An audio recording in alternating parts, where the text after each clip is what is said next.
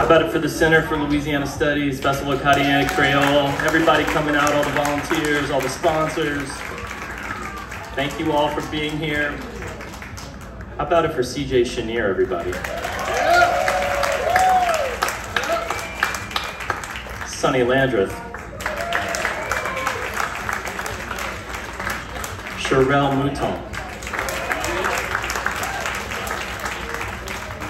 We've got a lot to talk about, because when you want to talk about the life and legacy of Clifton Chenier, you're talking about the history of all of us. You're talking about a long time, you're talking about a lot of accomplishments, you're talking about a lot of spreading the word about what's special about the way we live and the way we do things.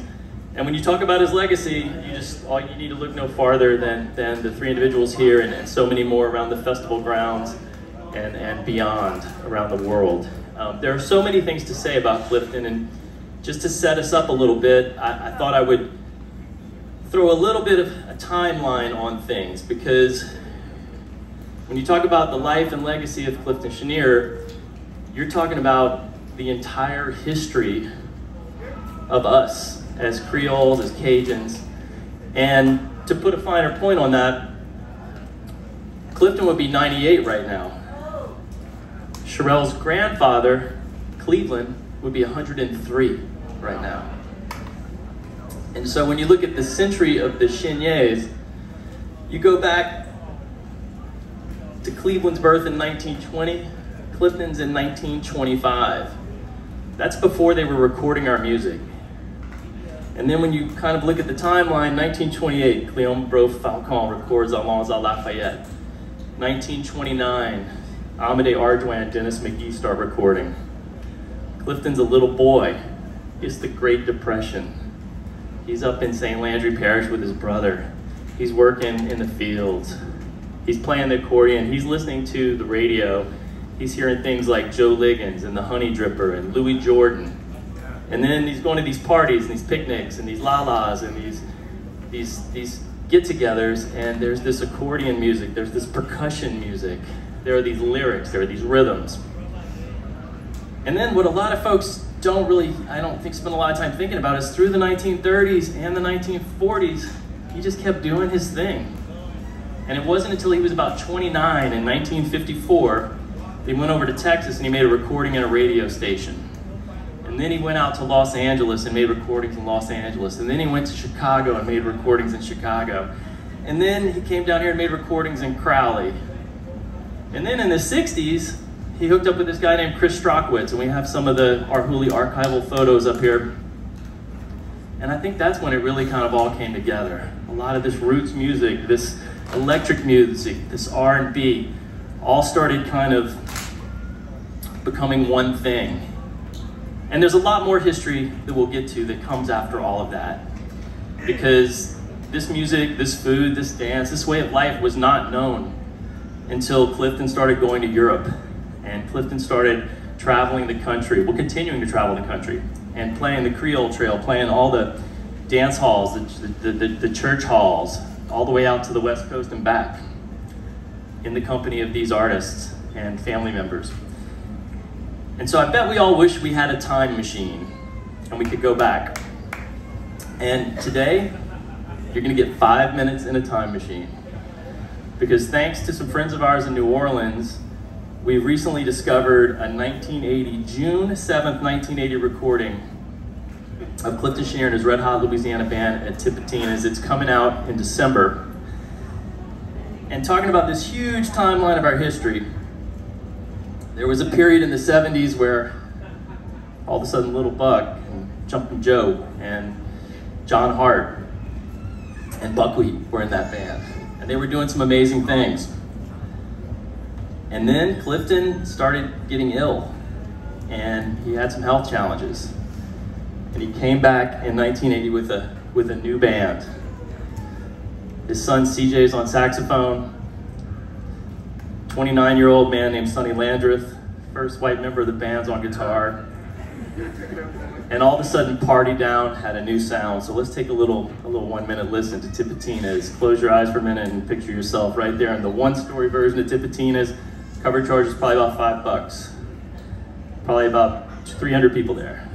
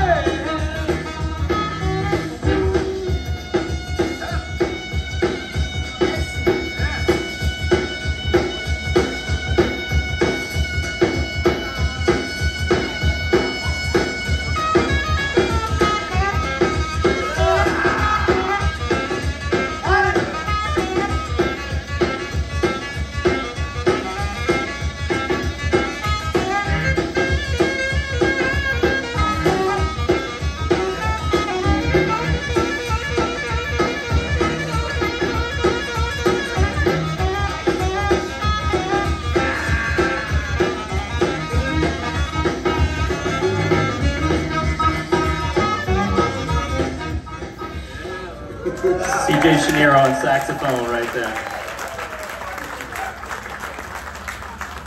I have to say something.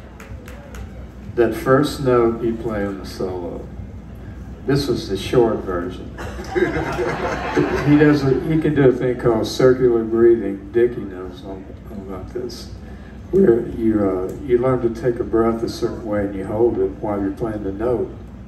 It's incredible. So he would do that for like 2 to 3 minutes. You know, people, tension would build. He finally hit the next note. People go crazy. So I just thought we did the edited version of Timbatinas. Take us back there, CJ. Tell us what was going on June 7th, Saturday night, New Orleans. Well, you know, there was always a party, man. You know, when Clifton Chenier was in town, everybody got down. That's the way it was, because he was like a party animal. And when you got on stage, man, no matter whether he was standing up or sitting down, you know, it was just this energy that came from him.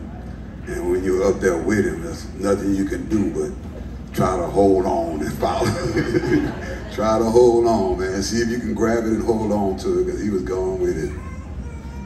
Well, and I hinted at it, but y'all came into the band at a really unique time. I mean, John Hart, you know, on tenor, he's playing reeds. Your dad's playing reeds.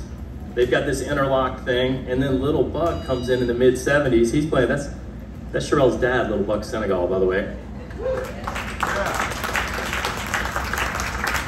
And so you guys are seeing this amazing band, and then all of a sudden, y'all need to step into their shoes. Well, I actually thought John Hart was going to be there. When my dad called and said, "Okay, come meet me," you know, I was like, "All right, I get to play with John Hart."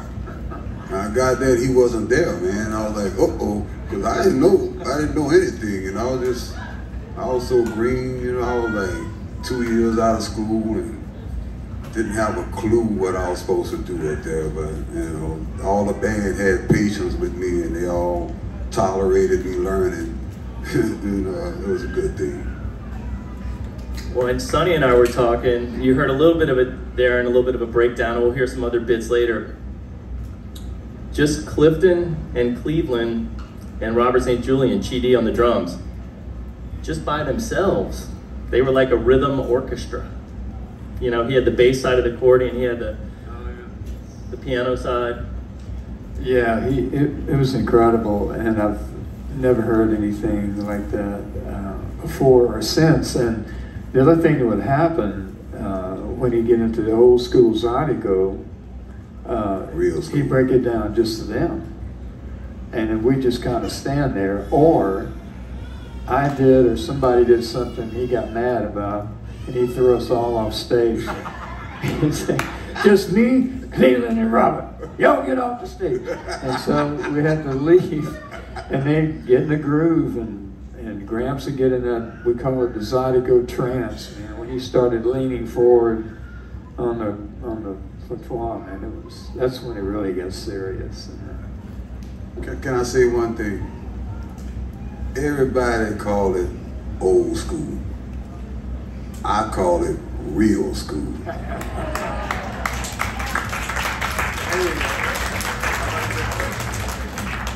And Sherelle, your mom is here. Cleveland's daughter is in the house.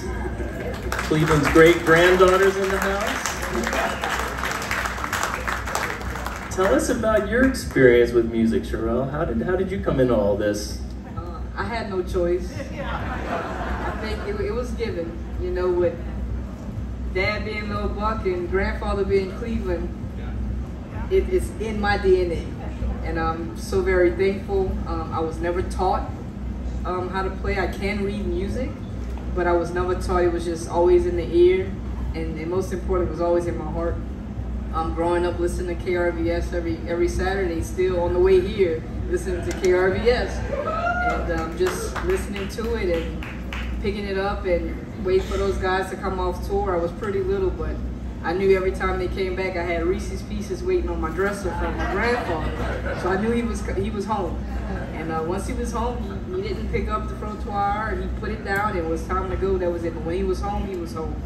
And a gentle giant, you know, big guy, but very little words. I'm sure CJ has way more stories than me, so now I'm just reading about it. But the time that I did have was a time that, again, if I could go back and do it again, I'd do it all over again. But such an honor to be part of this lineage on both sides of this great music called Zydeco.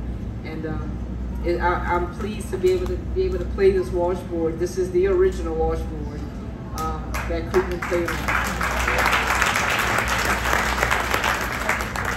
And talking about how Clifton, I mean, he did it all. You know, you can talk about, oh, he was a great musician or a great singer or a good arranger, a good band leader. He was a trailblazing career. He was somewhat fearless to have traveled these highways and byways back in the day. But he was also an amazing songwriter.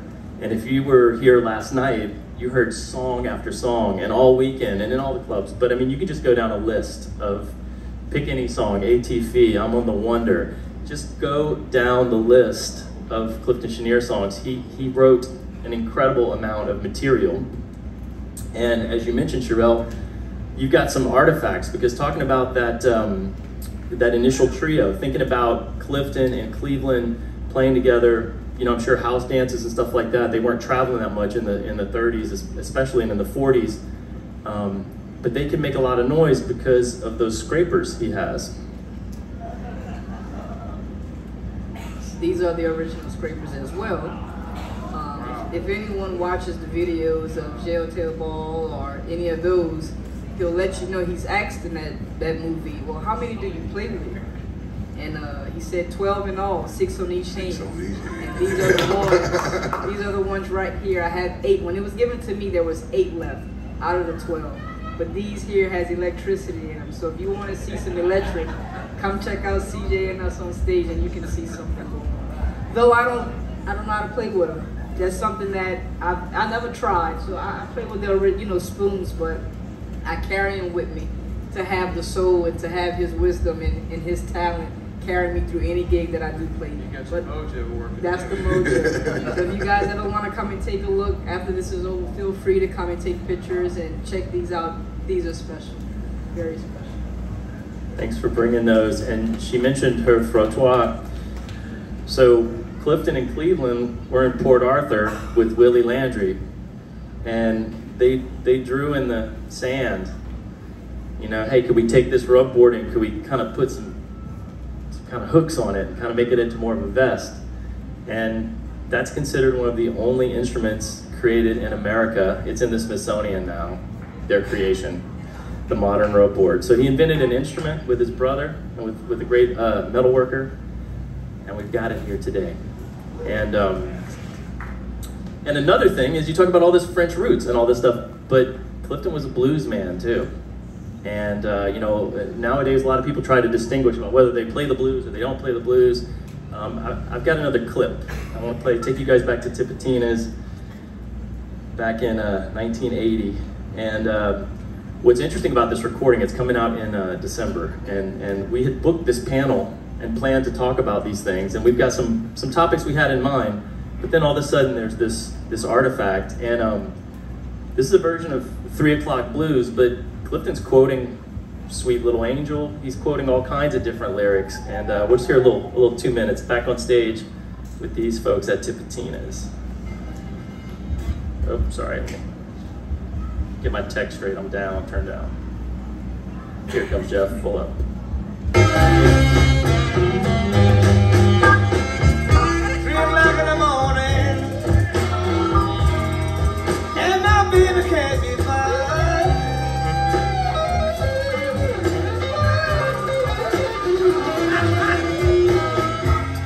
3 o'clock in the morning, baby, my baby, she can't be found.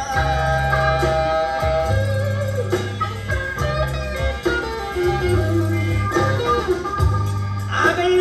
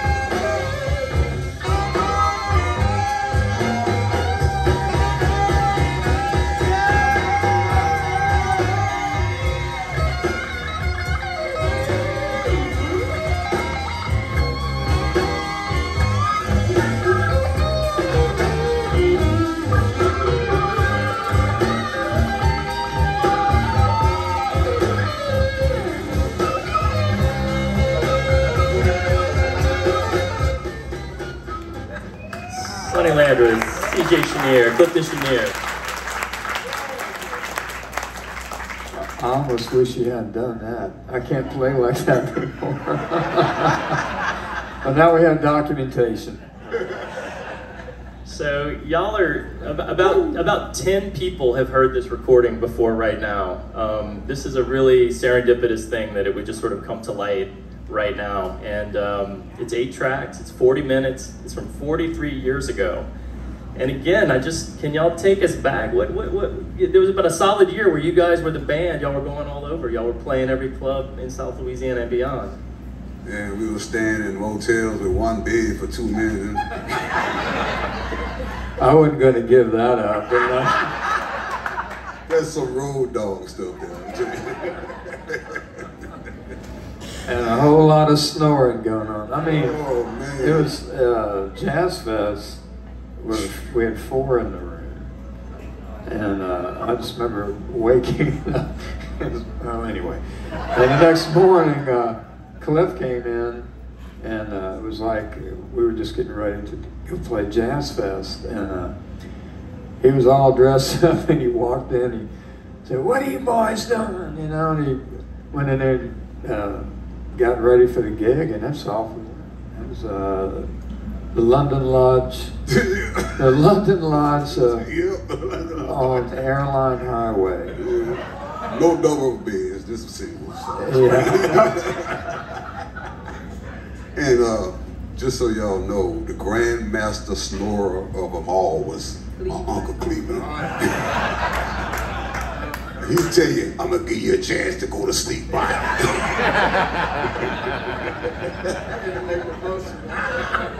You better take that opportunity, because once he crunk it up, that was it.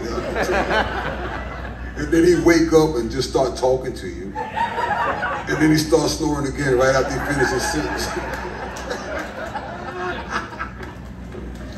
And you know, I think another fascinating thing is that in 1980,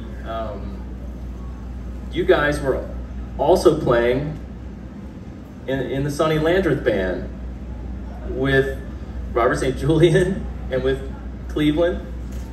And tell us about that. Yeah, well, that came a little bit later, because CJ was actually already in the band when I came on board. So we started hanging out together, the 2 young guys, you know.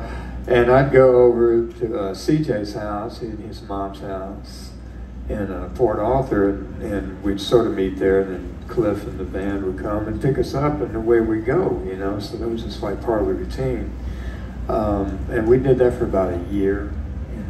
But at one point, I made the album, an album in Crowley called Blues Attack. So I got all of them together as a favor, you know, to come in and part of what would become Bayou Rhythm. So that's how that got started, and we cut like 10 songs in 3 hours. It was fun too. Yeah, and we just one after another, you know. It was I've never had an experience like that. So that's how it kind of segued, and at one point, then the band I had went out and started playing in Colorado and come back here and do the festivals and that kind of thing. And we played with Zachary. I see his picture back here. And at one point, then CJ came on board with us. And that's when it really started heating up. And we started going up into the mountains. Those people never heard anything like that. Because that's when you were really starting to play accordion more. Yeah. I was getting in the groove at that time, you know, but I was still playing saxophone and keyboard and trying to play the accordion. He did well, but so he did all of that in our band. He played all those instruments, and it was really amazing. And one day we went up to your dad's hotel room, and he was showing you, you know, some of the mojo on the accordion. And that was incredible to watch, but it's great to have that, be part of that, and you getting off the ground there. The rest is history. Yeah. Well, and speaking of history, again, this is an amazing slice, a little moment in time when you guys met and started playing together and doing all these things. And, you know, Clifton had been laying the groundwork. He, as I mentioned, he drove out west in about 1955 to make records in Los Angeles. And, you know, there was no GPS, there were no cell phones, there were no pagers, there were no fax machines. Just a bunch of dudes in a car who believed in themselves that they could go sing in French and play accordion and people might like that record. And they did. And then as time went on, you know, in the 70s, Dickie Landry's sitting right there, he brought Clifton to Carnegie Hall. And Clifton went to the Montreux Jazz Fest. And then not long after Sonny was in the band, CJ, you stayed along for the whole ride, Grammy win. All of a sudden, Cajun and Zydeco becomes the most popular thing on earth, and there's Cajun Spice Ruffles, and Burger King has the Cajun Whaler. And it's like, how did all that happen? And now, Clifton's won a Lifetime Achievement Award from the Grammys. Bogalusa Boogie is in the Grammys Hall of Fame of recordings. And, you know, the world out there is a better place. And I think something that a lot of folks wonder, because he's this famous figure. He was very large, he wore the crown, he, like his son, he had really big hands, he could do anything with that accordion. What was he like as a person? What was it like? If Clifton could be here right now, what would we learn about his personality? Not to mess with him too much. He always had Hawaii. He didn't see Hawaii 5-0. We always had Hawaiian 5-0 by his side, you know, like. I've heard it called Little Hawaii too. Don't make me get Little Hawaii. No, he was a very, very even keeled person. He was like real calm all the time, except when he got on stage. That's when the electricity happened. But he was not. He wasn't. He was just, you know, himself, man. He didn't have attitudes. He didn't have none of that kind of stuff. He just believed in his music. He walked around humming the blues, and sometimes he pulled a harmonica out of his pocket and whip a few notes on it. You know, that's just how he was all the time.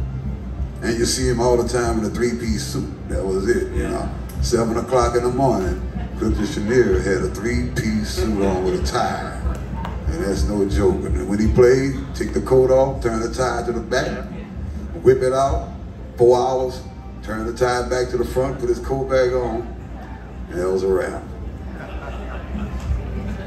Yeah, and he was really gracious too, like bringing me in, and because a lot of people saw me, what's he doing in the band? It was kind of an odd, kind of standing out, you know. But he held to it, and I think part of what he would do, he would say, we played some of the, you know, clubs out in the country, and he would say, how y'all like my guitar player from California? Somehow that made it okay, you know? That was the only applause I ever got. But we would go to people's houses during the day, you know, way before the gig, and they'd be cooking up a huge meal, and then we'd dance the records. And that whole thing started all day, and eventually segued into the gig, and it was really wonderful because I felt welcomed into the Creole community too. And the first time I heard Cliff, for me, I'm getting into the blues and all that as a kid, and then I heard about this guy who played blues on accordion, and you know, I was used to watching, you know, Lawrence Welk with my parents, and so that concept just somehow, I had to go check that out, you know. I'm 16, 17 years old, and so a buddy of mine and I went to the Blue Angel Club. We heard that he played there. And he saw us, he was inside, he saw us at the door, we're kind of peeking in and not knowing what to do, and he said, hey, Soul, come on in here. Come on in here. And he sat us down with him, and from that point on, you know, it was like, you know, welcoming me in, and So when years later I got to play with him, finally, it was like a dream come true. So that's how that all started. So he was that kind of person, and he stuck to it. Yeah. And what about Uncle Cleveland? I mean, did he ever pick up the accordion or the harmonica, or did he just stick with the rubboard? He was the master. I wasn't born, couldn't tell you. Predated question. Well, in mine, I didn't get there till 1978, and I always only saw Cleveland playing the rubboard. You know, that was his thing, with that big giant smile and that finesse that he had on the. Everybody loved Cleveland. Everybody, yeah. And I also heard he was also one not to really mess with, because he was so quiet and calm. And I've heard a couple of stories where, you know, somebody ticked him off a few times and they really saw a different side in him that they wasn't used to seeing. Yeah. So, okay, well, we ain't gonna mess with that no more either.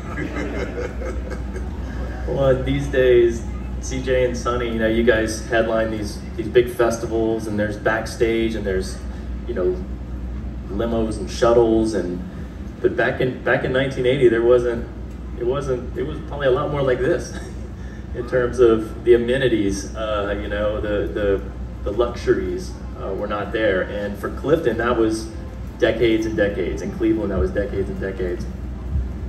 I think Lafayette associates here, and when I was working on my book about Clifton, one time he told me, he said, "Man, the first time I heard Clifton Chenier, it sounded like surf music from Jupiter." And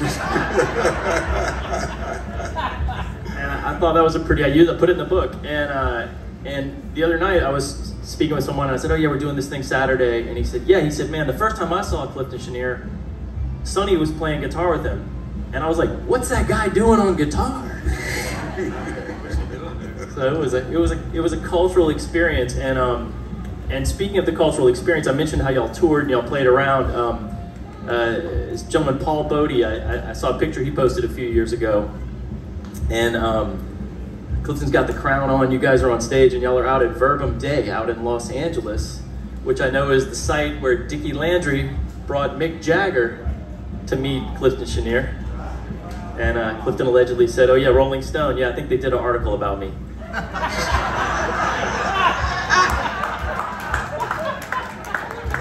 And they did. But they're both true. But talking about all this touring, as we were looking through these recordings, and these recordings from Tipitina's, I mean, we're talking a cassette tape stuck into the soundboard, just the board mono mix. Again, 40 minutes that really kind of made the cut onto the record. And it was, I guess there were several sets that the band played that night. But I guess when you guys were in Creole clubs, non-stop. One set. Yeah. 4 hours. Non-stop. Yeah. Bring your bucket. That's what my dad used to say, bring your bucket. And listening to these recordings, you know, he's mixing and matching lyrics and all kinds of stuff and riffs. And it was like, who has 4 hours of music in their head that they can just keep going? Yeah, and not only that, but we would play the songs in the same key every night. Nope. You know, Not the same lyrics either. Anything, it was all improvised, you know. So that was a great learning experience for me, and to get that opportunity and to find your way through it. And it was just amazing that he could do that. And every night there was another song he played that I hadn't played with him.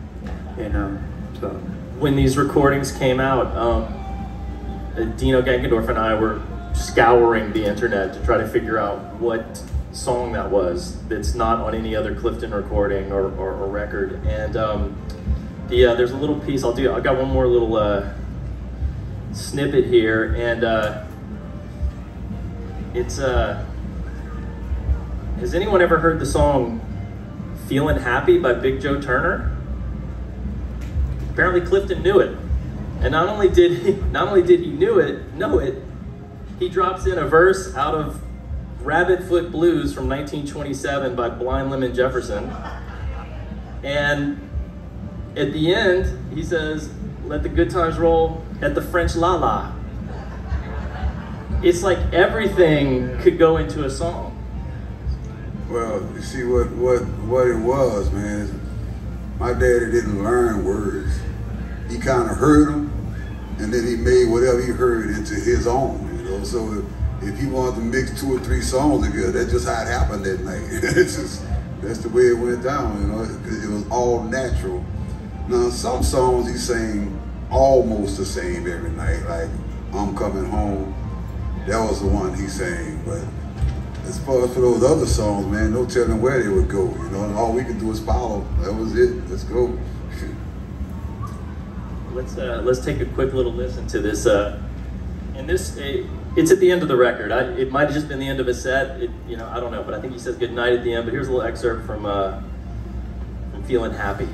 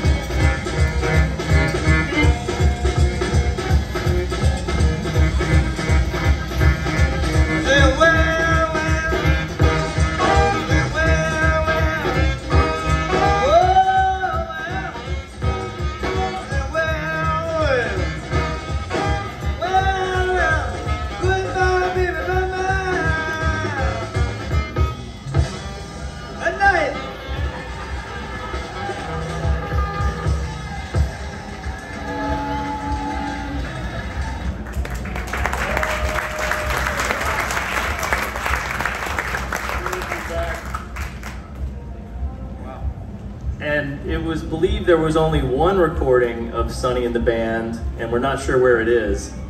But now there's this new one, and we are sure where it is. So this is the only record of y'all playing together. It's proof, thankfully. I wasn't making it all up all these years. Yeah, there was we did a radio station.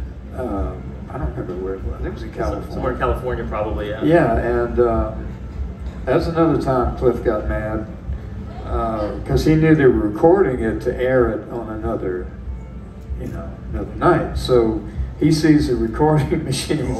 Oh no, that's not good. That's not good. And I know y'all gonna rip me off. And, because back then they had all got taken advantage of. But somewhere there's that. But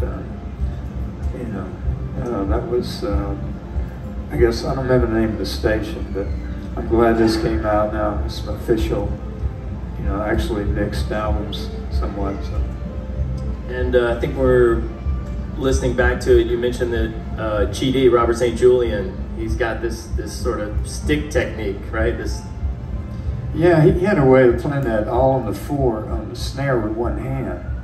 And usually drummers use both hands to get that.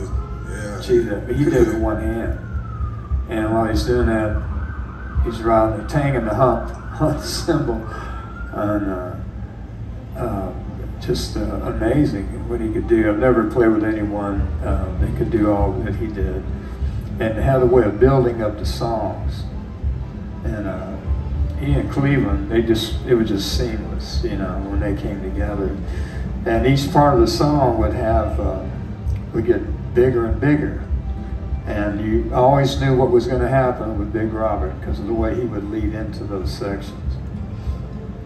And you called that a double shuffle, huh? You said he was playing on that one, which, again, there are so many forms of music when you go back that Clifton, like talking about like Joe Liggins and the Honey Dripper and Louis Jordan and all these things that sort of kind of came into the funnel and came out in different ways. And today, you may or may not hear some of these things played. You're not going to see except for Little Pop, you're not going to see the piano accordion. Except for him and CJ, you're not going to see it that much.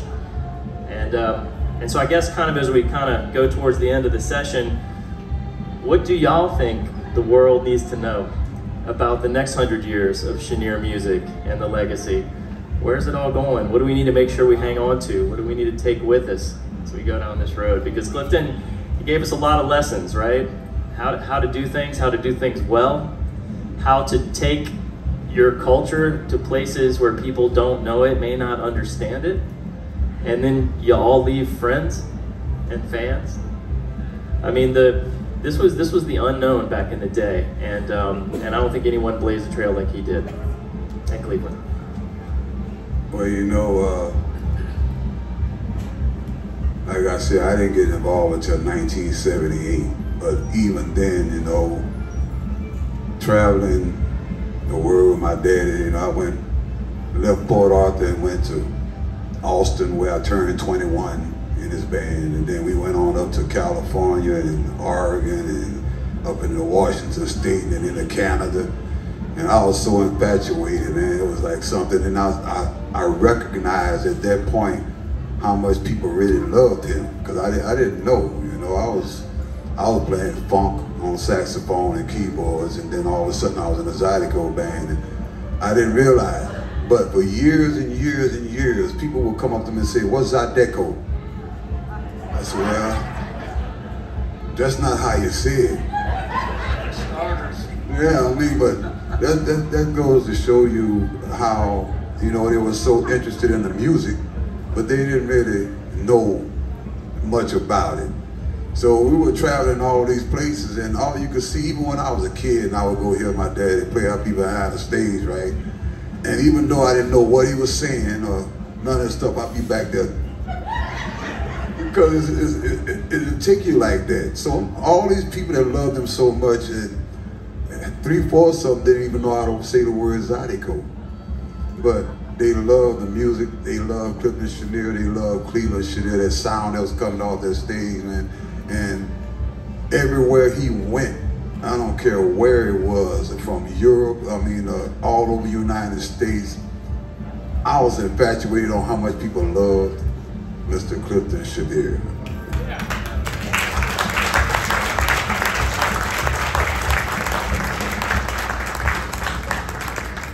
And Sonny, I know with your music, we were listening to that blues, 3 o'clock blues earlier, and the way that y'all would do a minor blues in Clifton's band, I think that's kind of come into your music with your own band and your arrangements. Even though you're playing guitar, you're pulling some of his riffs and licks. Yeah, a lot of what I do on slide guitar was actually inspired by what Clifton did on accordion and rhythmically, what Gramps Cleveland did, and Big Robin on the drums, believe it or not. All that had a profound effect on me. And the other thing too, talking about how people all over the world, we just couldn't help but be taken by the music, is because it was so infectious. I mean, if it didn't make you move while you're sitting, you know, like they say, there's something wrong with you, you know? But, and it's, in that way, it's a universal language, because even today, and all these years of traveling, in a lot of obscure places in Europe, they know Clifton Chenier.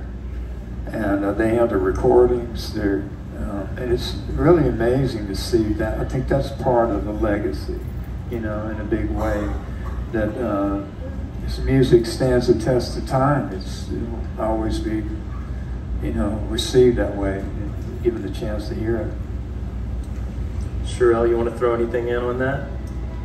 I just, you know, keep the culture alive, you know, just like we're doing now, and, you know, for people like Onsley and them putting on these festivals to keep all this going so it doesn't die off.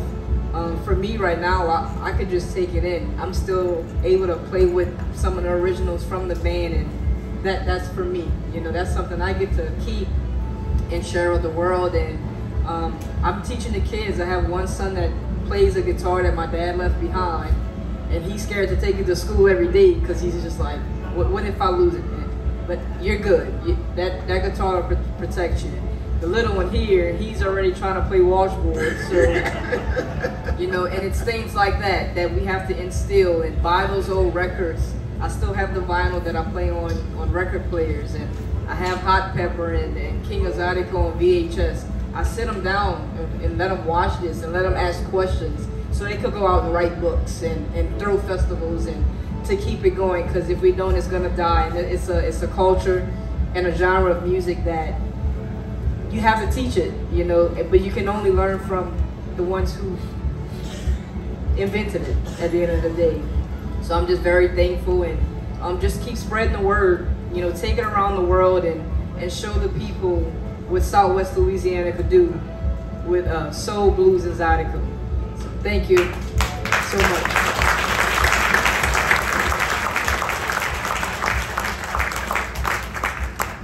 Awesome. I'll throw in a little plug. In 1995, I started writing a book about Clifton Chenier, and in 2015 we published it. I do have a few copies of the first edition here if anybody wants a signed copy. Might even be able to get some star autographs here.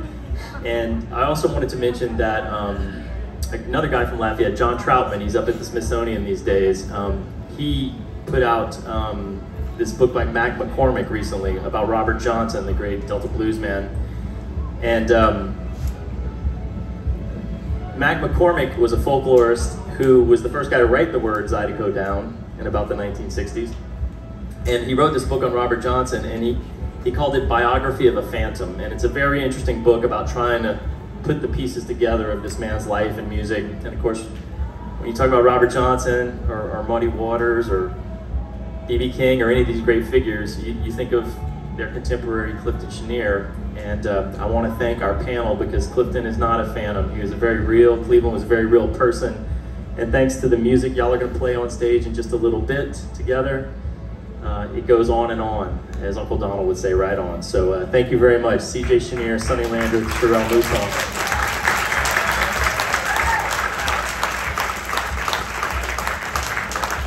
Oh, I can go. We can go. I thought it was a 45. Good. Well, I think we could do a couple quick audience questions. I know we have 100 audience questions. I would just say, no testimonials, keep it short, don't ask anyone's age. And yeah, we'll take a couple right there.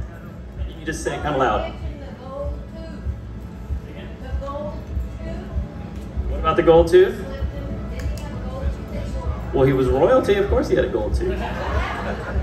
What happened to it? We don't know. Let's thank you for your deep musicological question. Yes.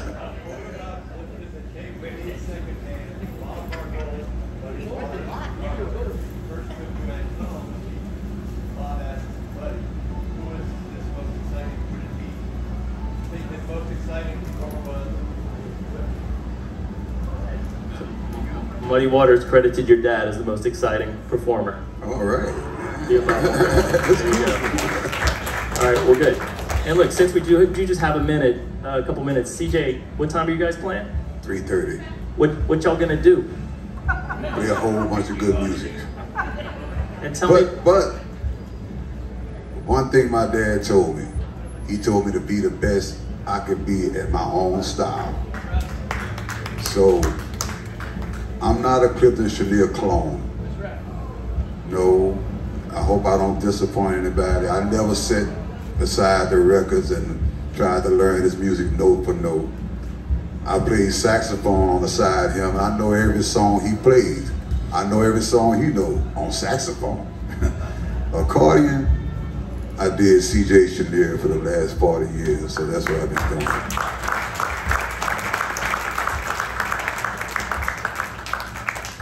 And where are you guys headed next? Where can people see you guys play down the road? I'll be in Austin soon, Austin, Texas. And then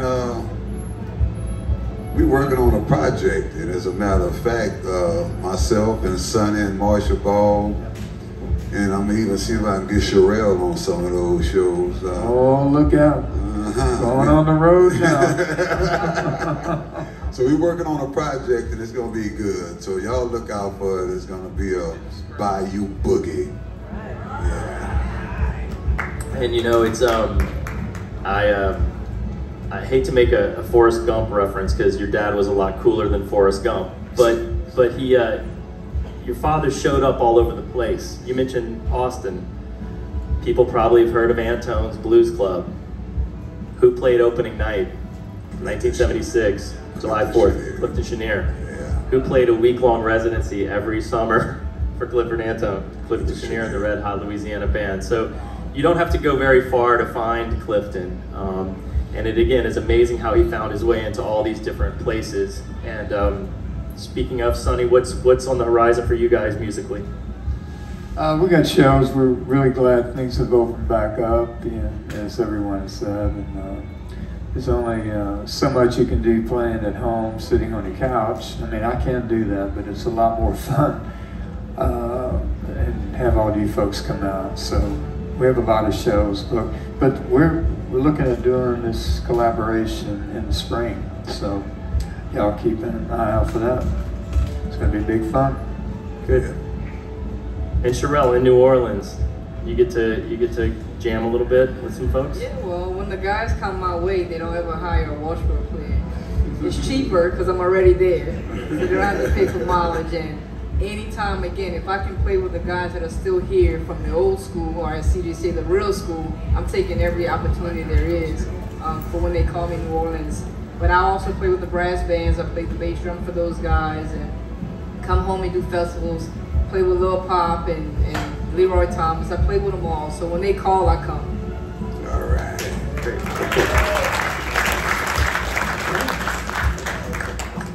All right, and I do one or two more. I didn't realize I was going ahead of schedule. That's good. Seriously, anybody got a real question out there? No? Well, it's a great treat to be here with these artists. Let's let them go get their gig on. Thank y'all so much. How about it? In honor of Clifton Chenier, CJ, Sonny, Sherelle.